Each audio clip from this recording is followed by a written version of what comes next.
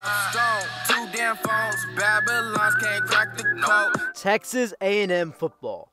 Heading into the 2022 college football season, they had some very high expectations to be a top team in college football, to be one of the best teams in the SEC.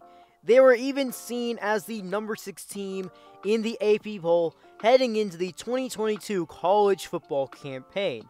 With all these expectations and coming off the number 1 recruiting class all time in the 2022 recruiting class, this was going to have to be a great season for the Aggies, or it was going to be a disappointment.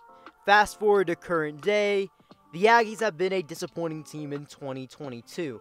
They currently sit in at 3-4, and their SEC record sits in at 1-3. In today's video, I'm going to be talking about what's going on with Texas A&M football.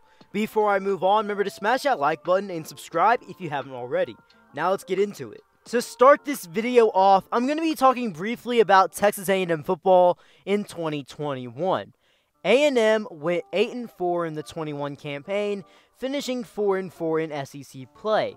The offense averaged 29 points a game, which is 56th in the nation, and the defense roughly gave up 16 points per game, which ranked 3rd on the FBS level. That defense was a good defense.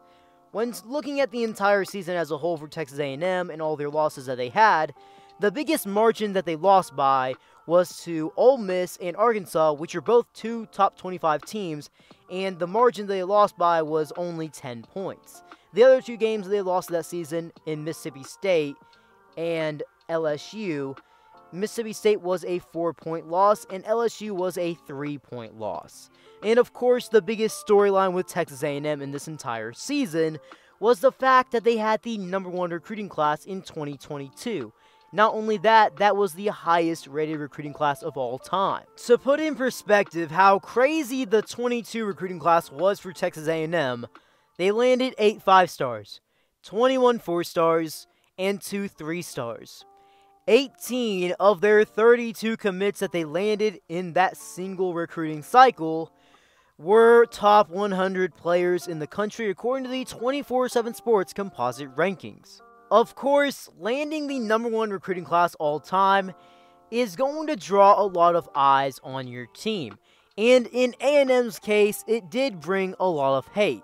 There's already a lot of people that do not like Texas A&M in general, and knowing that they landed the number 1 recruiting class in the first year of really the NIL era with college football recruiting, they landed the number 1 class despite being an 8-4 team and not having at least a 10-win season since the 2011 college football season, in which they went 11-2. With all this gained attention of landing the number 1 class in history of the college football recruiting rankings since they started recording them, and of course beating Alabama in 2021, you're going to have some lofty expectations heading into 2022, no matter how you performed in 2021. In Texas A&M heading into the 2022 season, people expected them to be a top SEC team, and they were even ranked number 6 in the AP preseason poll. Now, we can talk about the current 2022 season up to this point. Texas A&M, as of the recording of this video, is currently 3-4. 1-3 in conference play.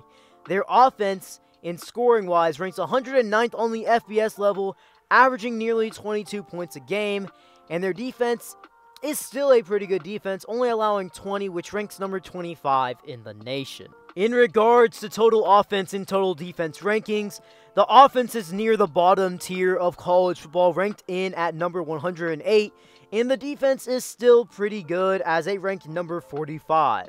The remaining 2022 schedule that Texas A&M has isn't necessarily the easiest schedule for a team that is 3-4 and is not playing their best football. They have to play a top 25 Ole Miss team, a decent Florida team that is going to challenge you no matter who you are. Auburn at Auburn. I understand that Auburn's not having the best season, and they're overall not the best team, but it is still at Auburn, and they could give you a little bit of a fit here and there in a game if you're not going to play your best.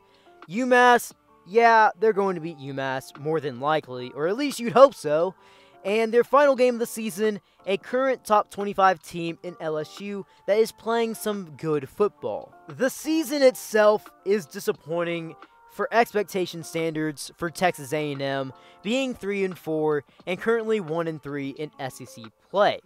And looking at the remaining schedule that I just talked about, you have to win at least 3 games to be a bowl-eligible team at 6-6. They can only afford 2 more losses, and they must win 3 more games. I'm confident, really confident, that they can beat Massachusetts and win one of those games to at least have a 4-win season. But the rest are not going to be guaranteed. Do I think they can beat Auburn? Yes. But the other ones, to me, are going to be a lot harder to decide, as they're not going to be the easiest games, having to play against Ole Miss, Florida, and LSU. I understand that overall they've already missed out on the expectations they had for their season heading in, but there is still time to salvage it to an extent. If you win out, you're 8-4.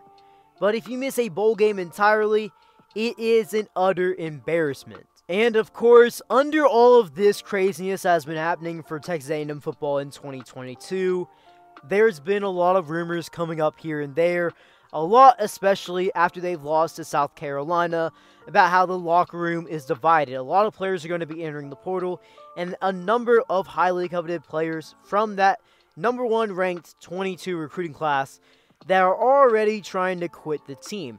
Now, I'm not going to talk about any of that stuff in today's video, as at the end of the day, rumors are just rumors. It doesn't mean any of them are true, and there's a good chance that all of them could be false.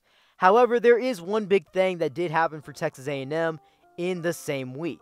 That big event that happened in the same week happened in the South Carolina locker room that led to the indefinite suspension of 3 true freshmen, all top 75 players in the 2022 recruiting class, those being Denver Harris, PJ Williams, and Chris Marshall. Texas A&M's season is already not going the way that they want, being 3-4 and 1-3 in conference play, and this locker room incident just makes the season seem even worse, as you have to suspend 3 players indefinitely for the rest of the 22 season because they did something dumb in the locker room. Yeah, you're not supposed to do stuff in the locker room against team rules in general, and you're not supposed to break team rules at all, even off the field, but doing it in the locker room and getting caught is the last thing that you want to have happen. To close off this video, I want to share my thoughts on Texas A&M football and their season to this point, and why they're struggling the way they are.